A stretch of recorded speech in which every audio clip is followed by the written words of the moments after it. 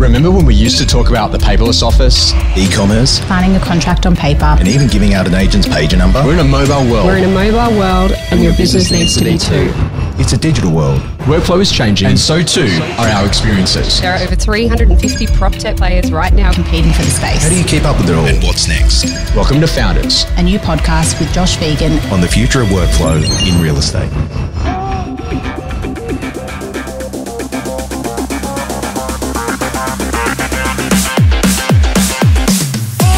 Marketing is one of the most important conversations for any real estate agency, and there's no doubt that literally the marketing in the right way can be absolute fuel to the fire.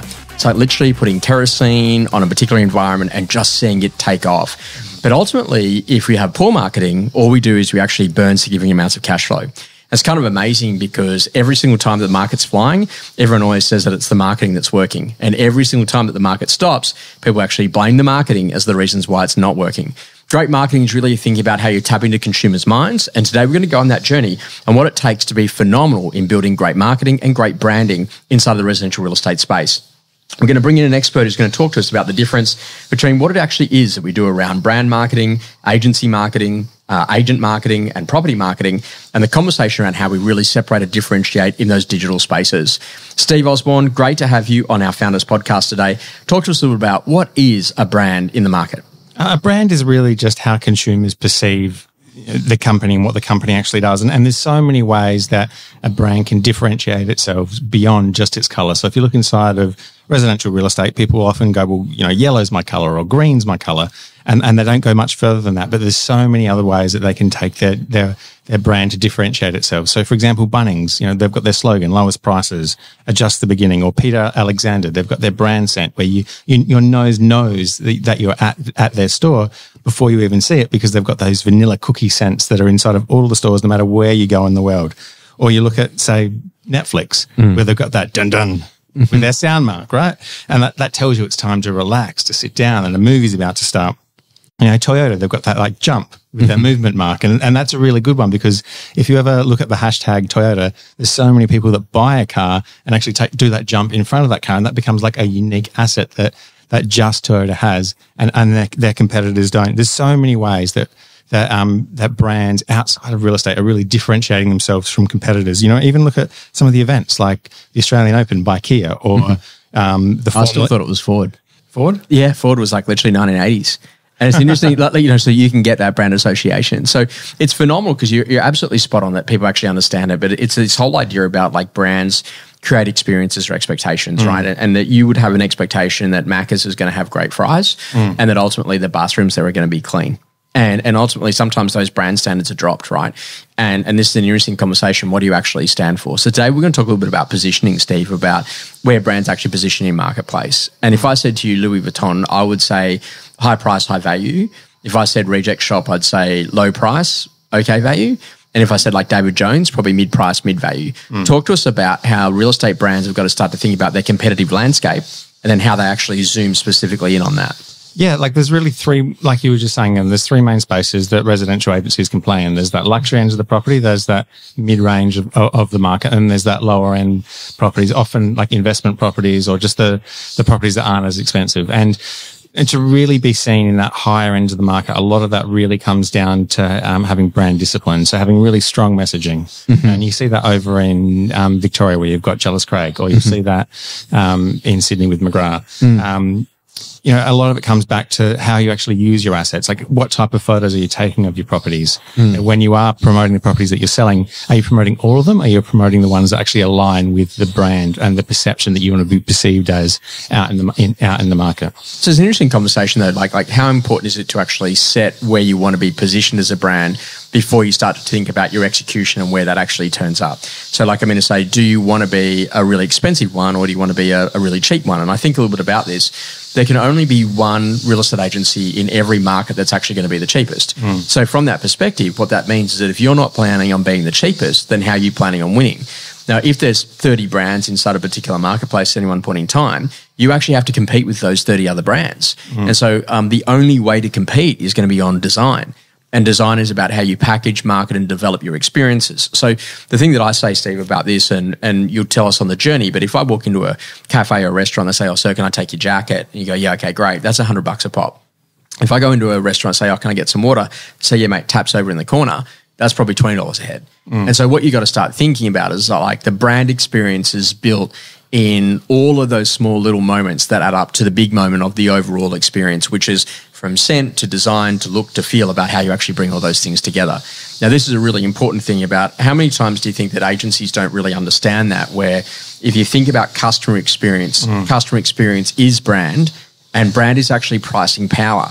So Louis Vuitton has the ability to charge you $1,400 for a set of shoes, but yet you can also go down to Speed Shoes or Payless and buy some for $29. Now, they're both fundamentally shoes. They're both some school shoes, but what makes them better? And that's the interesting conversation to get right about, like, where brand positioning plays.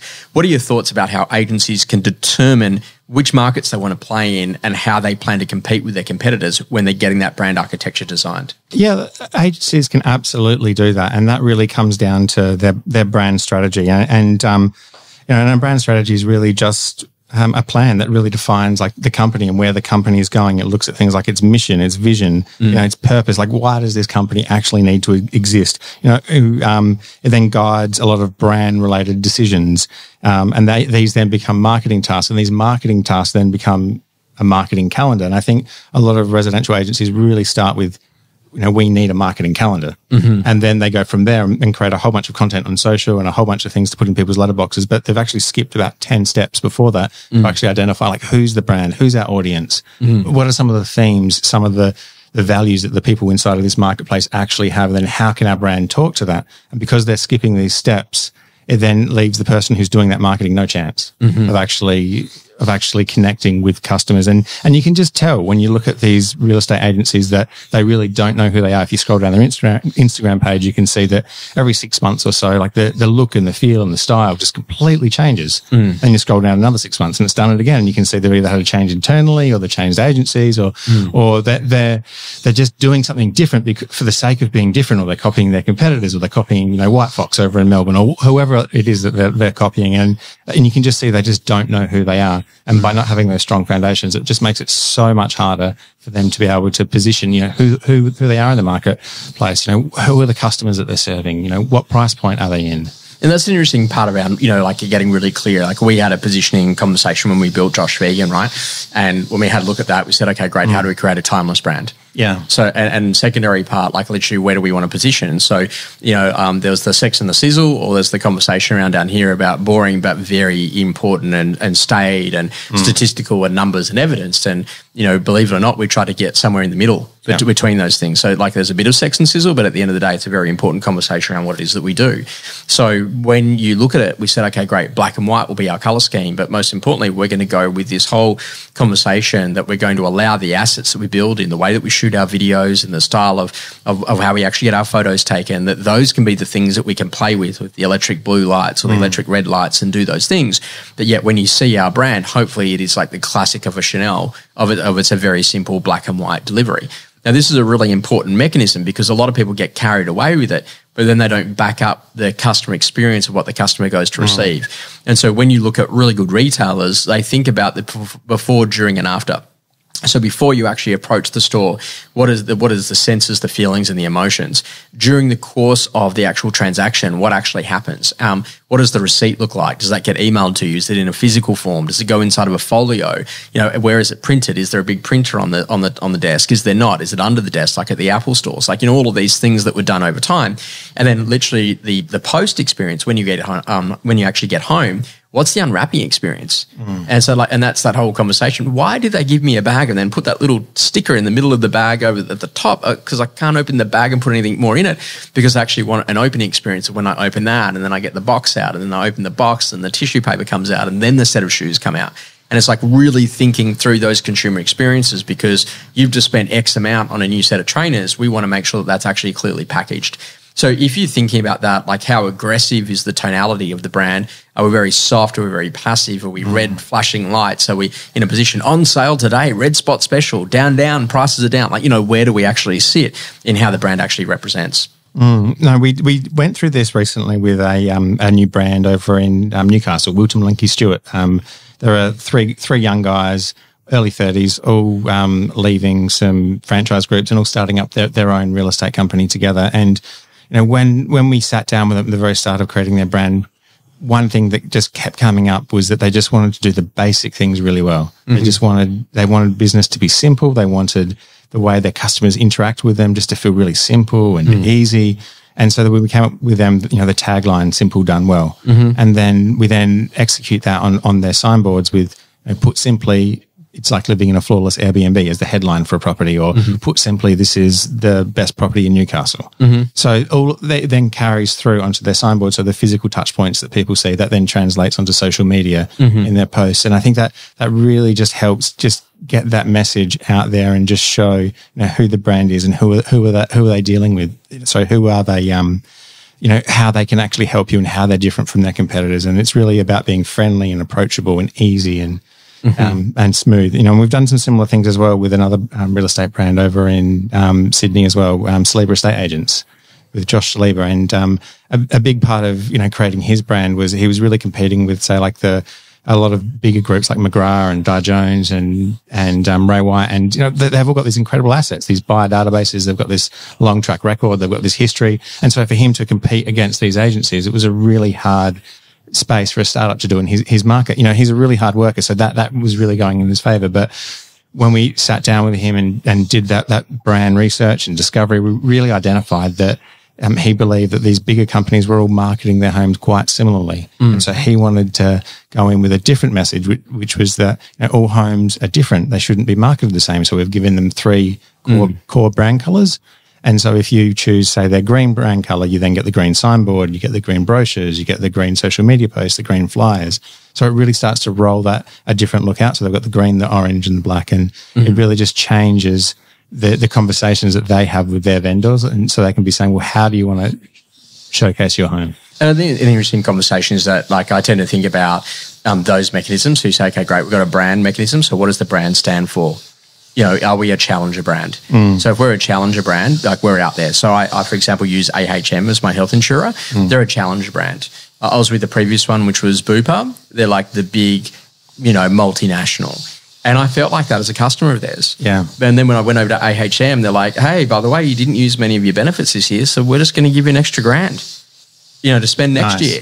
And so the way that they actually communicate and what they say and all of those things is actually a really important mechanism. And then how that then flows into the usage of the email and the way they write their copy is a really important asset. For agents, we then think about so we've got the brand. How do we do that in the agency level? So making sure that our fit outs, our look, our feel, the music that plays inside the organization, the sense, all of those things that literally creates an experience.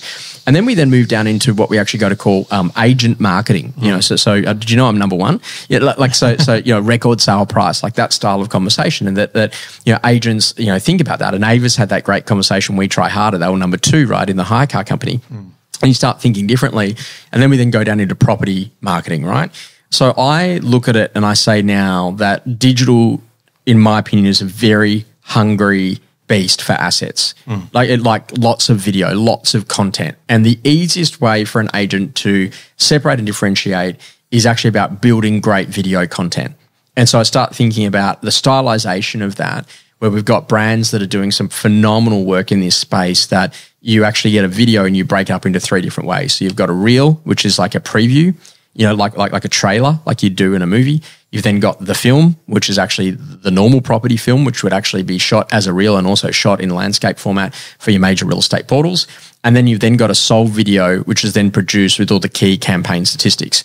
And what you're doing in that is you're playing beautiful sounds. So as you in a kitchen, you hear the toast popping and the kids running through. When you go outside, you hear the birds tweeting. When you're in a position that maybe, for example, you're in a bathroom, there's actually the sound of rain or water falling from that tap. And so the interesting conversation is that they're using other sound effects combined with visual effects to create an emotion. And some agents are very punchy and bold, and there's music and it's fast frames and slow frame and fast frame and slow frames.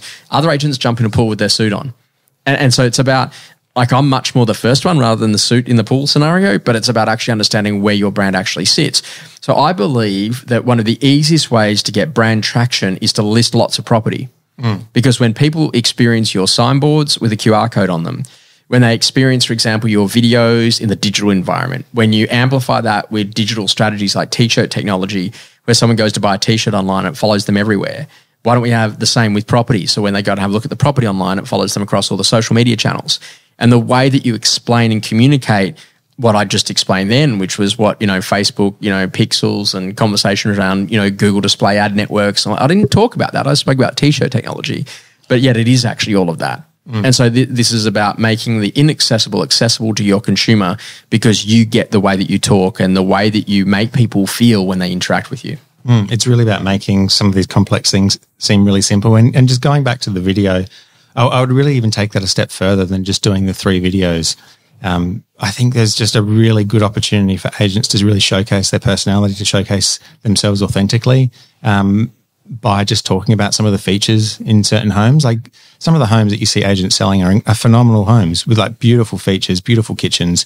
There's nothing stopping an agent having a really short 15-second video just showing off some of the features in the different areas of the homes.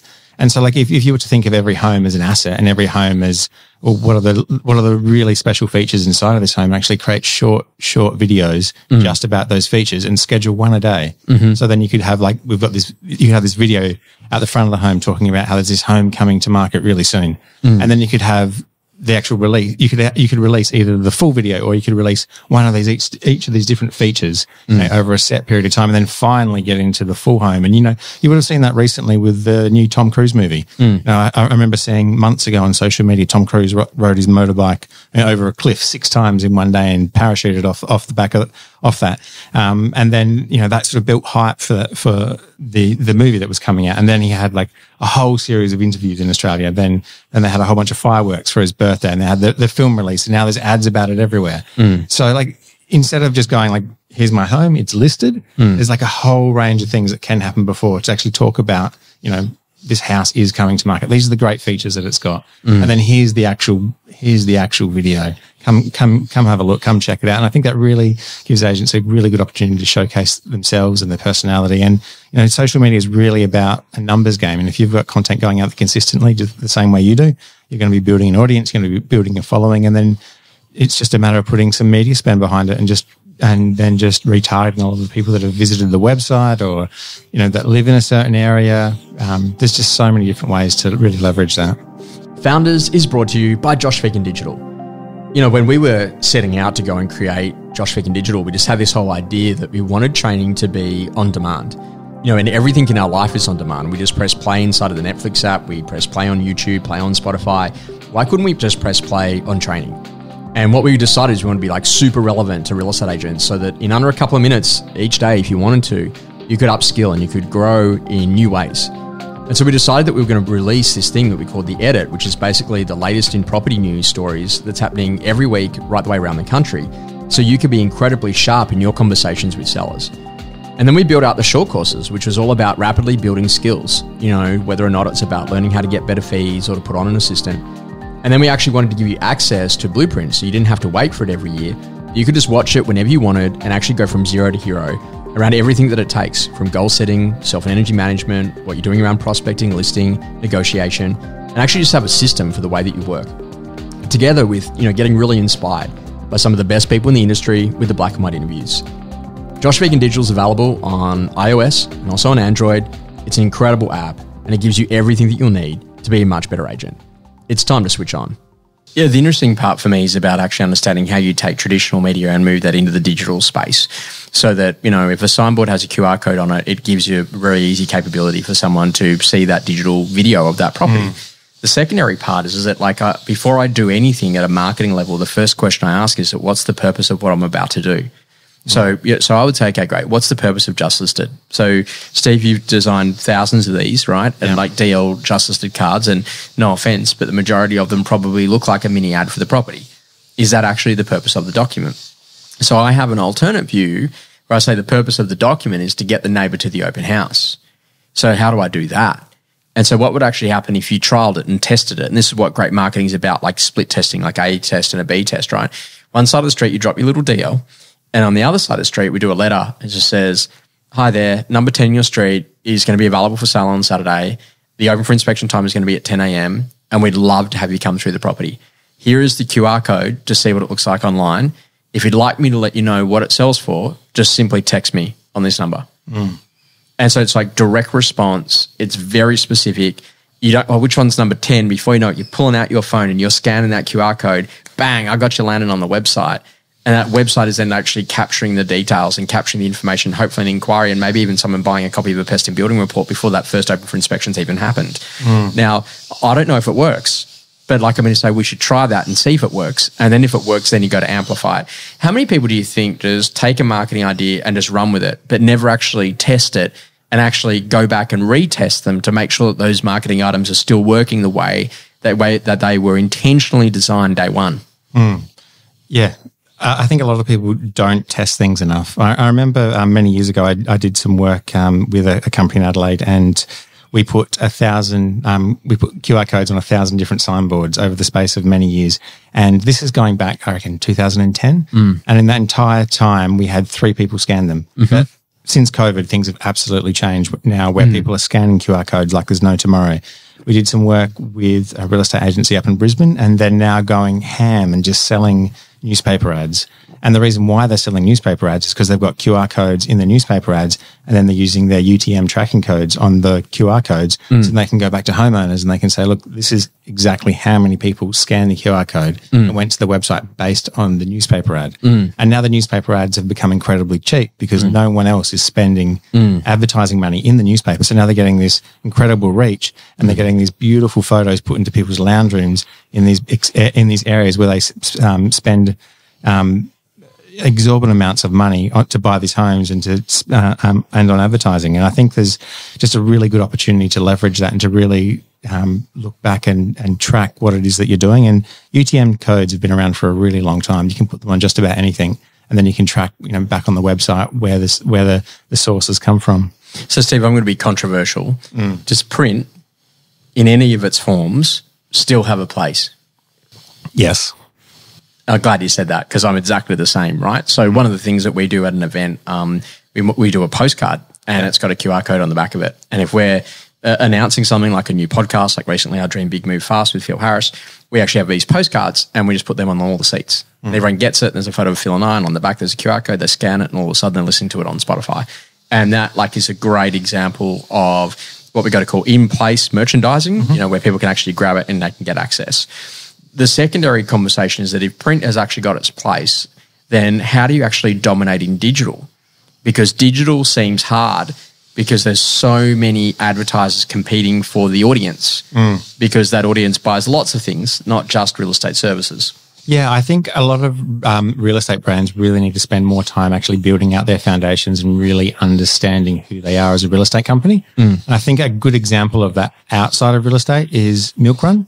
So for people living in Sydney, you can buy groceries, get them delivered to your home in 30 minutes, partnered with Woolworths. And, if you look at their content on social media, it's really good content. Anyone that's listening to the podcast should just open up Instagram, have a look type in Milk Run and look at their content. They do recipes, for example, like the Big Mac snitty, or they'll do French toast that's made with that up and go juice that you get in those milk boxes, or Tim Tam tiramisu's. So really fun, creative recipes. But then the only reason why they can do that really good content is because, they've really identified their brand persona, which is really about being that helpful, reliable friend. They've got to be a challenger brand though, right? Yeah, exactly. So and I was saying this to you recently, like I'm in Balmain in Sydney, and I drive along and I see there's this big billboard out, and it's like Coles and Uber now partnered. So anything at Coles delivered by Uber. I'm like, okay, great. I've got an affinity with Coles. I know Uber is a brand. I've got no problems with that. But Milk Run just feels so challenging. Like, I'm on there and I'm doing it and it's just delivered and it's done. And then, it was actually a challenger brand that was set up. There's a lot of money spent on that, and then it went broke. Yeah. And then it was bought by Woolworths. Now, I don't massively have an affinity with Woolworths, whatever. It's just a supermarket to me. But literally, Milk Run, I'm like, yeah, it's cool. I don't really care where it's coming from. If I'm going to order my Tim Tams, I just want to make sure the Tim Tams turn up. And what Milk Run did really, really well is that like literally when they came back to life, they had that video arcade game, and it was this great video like game over, then play again. Oh yeah, play again. And then they put in player one was, them, and player two was then Woolies. And then like literally, and then they've done a really good job of actually separating and differentiating. And I think that if you look at the basics, like some businesses talk about off market, some businesses talk about coming soon. Some businesses are like coming soon to Seddon, and like the location of the suburb or Prospect, And you go, well, what do you mean it's coming soon? It's already there. And so, but what you got to start to realize is that like that's actually your brand experience, isn't it? About how you name things, your naming conventions determines whether or not people find it accessible. Yeah, it really is. And there's so many different ways you can use your words. And I think just going back to, Milk Run, like they've really identified their tone of voice. It's really just about being, casual and friendly and approachable, and conversational and playful. But then you compare that to Woolworths, who own them. That it's owned by the same company, but they're two completely different brands. And I think there's just so much space for people inside of real estate to identify who their brand persona is. If that brand was a person, how would that person talk? What are some of the themes that person would talk about? What are some of the words that they would say? And how do we then go about using these words inside of these different assets to actually showcase who we are and what we do and how we set ourselves apart? And going back to what you were saying before about those just listed, if you've got that really tight, you can then go and put those in people's letterboxes. And it actually cuts through, like going back to Wilton Lanky Stewart, they could say, like their messaging says, put simply, this home's coming to market. Or put simply, we've sold this, this property sold for X above expectations. And we've certainly seen that as a trend in real estate industry in the last couple of years. But the thing that gets me is about actually understanding that, for you to own the future, you've got to be confident about the direction of where your brand is going. Correct. And you need to be understanding about, okay, great, how do we develop that? And one of the things that I've been amazed at is the complete lack of brand campaigns. Now, one of my favourite ones of all time was the Foxtons one in the UK that came out in 2018. And it was like, movers need shaken. If you need a moving, we'll do the shaking. Yeah, and like get Foxtons on it. And like literally, and it's just, they created this brand which was exceptional. Is that not possible in Australia because agents want to have their own brands within a brand? Or is it actually possible for us to actually have great brand campaigns that agents get behind and unite behind because it's a really important brand messaging? And have we ever, are we just not in a position that we've got larger challenger brands? Because we definitely have individual agencies that try to be a challenger brand, but ultimately, learning where that fits. I think brand campaigns have such a big space inside of the residential real estate market in Australia. Like if you just look at other brands in Australia, like CommBank, for example, if I was to say which bank, you'd probably know straight away that comes from CommBank. And what's incredible about that is that hasn't run since the 90s, but people still remember CommBank with that which bank messaging, and that's because that campaign ran for such a long period of time. And I think if you would reverse that back to real estate, you could quite easily have a message that can be used for the overarching brand. And then how can that then be translated to the individual offices? And then how can agents then inside of those offices use that particular campaign messaging? You're making me think back to the old LG Hooker, Nobody Does It Better. And when I was younger, I was trying to convince my dad that we should rebrand our agency Nobody, because we do it better, and it's every single time that LJ Hooker did that ad campaign, we were going to be there on the sideline, right? And it's, I think it's like, and that's the art of what great marketing is about, right? You got to understand about where you actually sit. And I think that too many agents are about, I'm number one, or I'm this, or I'm that, and you're not actually thinking about what you actually do for consumers. And it's like, people don't buy a Harley Davidson, they buy a Freedom machine. You don't buy a Chanel handbag, you buy the moment of significance, the moment of arrival that you're actually looking after yourself. When you go and you buy Coca-Cola, you're buying refreshment, like literally in a can. Yeah, people really need to know why they should care about you before they spend money with you, not like the emotional outcomes. Yeah. So Nike, you're an athlete. Like I put my Nikes on this morning, man. I was like Usain Bolt when I went out running, and that's what you got to start to think, is that people are buying the attributes, and this is the interesting conversation, is that when I buy your services, geez, real estate brands are pretty boring. Like they're pretty bland. Super corporate. And well, either that or just completely unthought about. Like there's just no thinking into the customer experience of what is this customer going to go about. So you're going to walk in and you're going to go, okay, great. So is there an information sheet about the property? When I buy the property and I move in, when's bin night? What's the best pizza restaurant in this area? Like, what are the things that you love? How come there's no cheat sheet from us that's given to a consumer when they actually move into a property? because you think that the branding and the marketing experience like ended when the salt sticker went up. And that's actually the challenge that we've got is about, you know, that there's a lot of value in lifetime value of a customer. There's a lot of value in past clients. There's a lot of value in building those things out, and people just have not thought about those. Yeah, so I've been trying to get back into my running, and one of the things that I did recently was go and get fitted properly for a proper pair of running shoes. First time in my life that I've done that. One of the really interesting things in doing that is they put you on the treadmill. They have this camera behind you. They film the way you run, and then they have a conversation with you afterwards and show you what they've filmed on this big screen. And they were showing me that my legs are leaning slightly inwards. So this is the type of shoe I should have. They then bring out 3 pairs of shoes that all match that. I then run with each of those 3 pairs of shoes on, and then I say, well, these ones felt the best.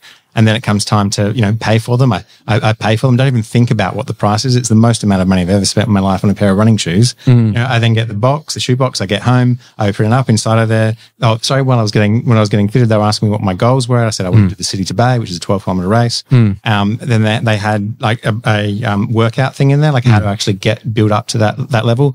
Printed out on a card, and that's a common race in Adelaide. So they just put that right in there.